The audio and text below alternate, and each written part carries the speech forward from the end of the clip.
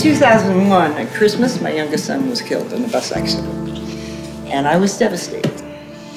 And I fought homelessness for years.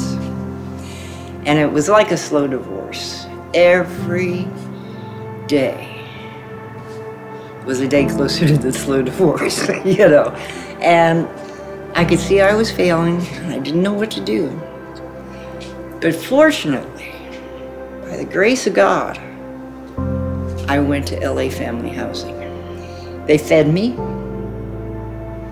They gave me a bed.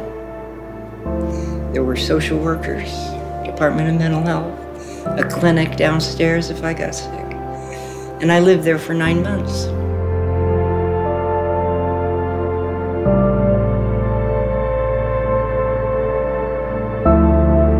When I moved in here, it was a furnished apartment.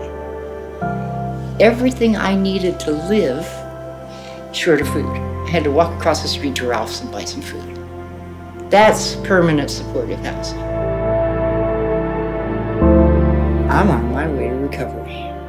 Real recovery that I can actually see now. Couldn't see it last year, but I can see it this year.